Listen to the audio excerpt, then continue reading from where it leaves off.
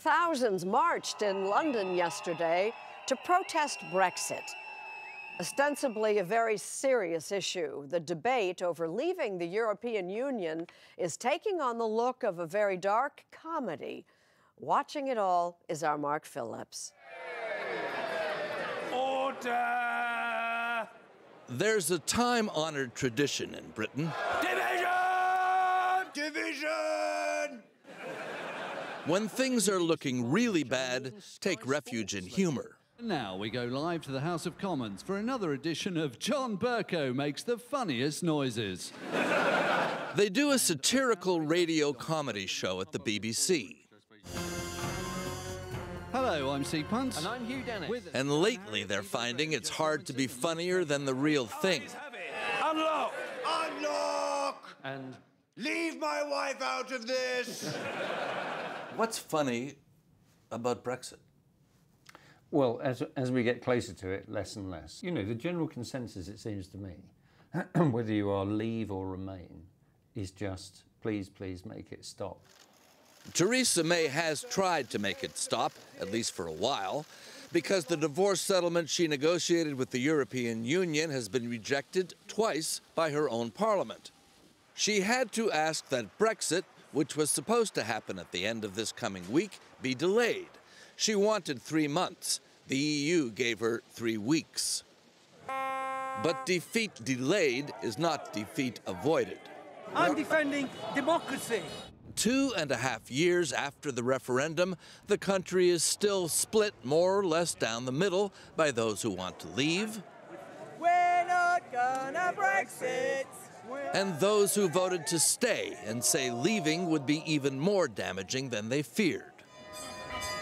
Any suggestion the standoff could be resolved by holding another referendum, still a political long shot, is dismissed by this man, John Curtis, Britain's preeminent public opinion pollster. Opinions, he says, have hardened on both sides. Because we are so polarised and because we have so many people who either feel very strongly remain or very strongly leave, any fact, any development in the last 2.5 years has been interpreted differently. So if you are a Remainer, yes, you will say, just look at how difficult it is for us to get out of this institution. It's therefore a bad idea.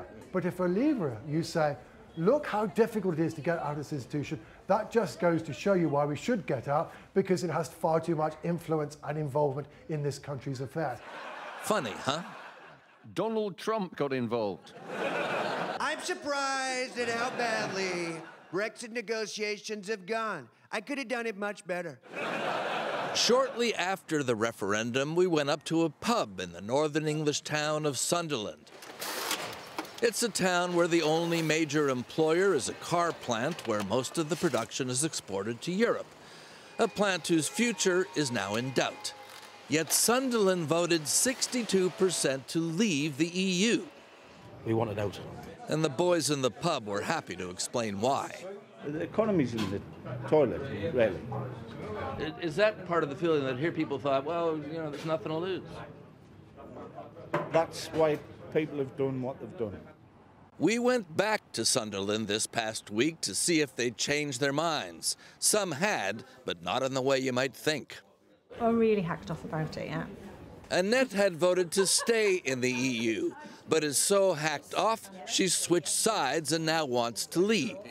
I don't want to be in a relationship with people who can behave the way they have behaved, because I don't... Yeah, the bullies. Yeah, the bullies. Big bullies. Or Gary. If the vote was held again, right now, even more people in Sunderland would probably vote to leave, which astonishes me. And it's almost willful to me. It's almost, well, I won't say suicidal, but I may be wrong.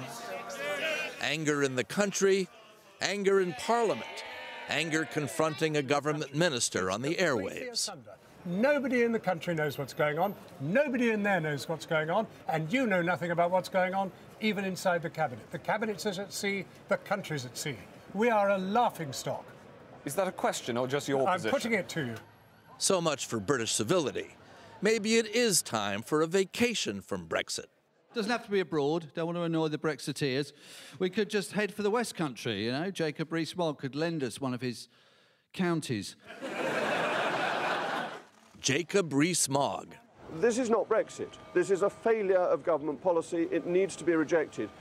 Mogg leads a group of the hardest-line Conservative MPs who want to leave the EU now, the so-called cliff-edge Brexit, no matter what the consequences.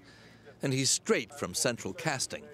He has been described as looking like a haunted lamppost.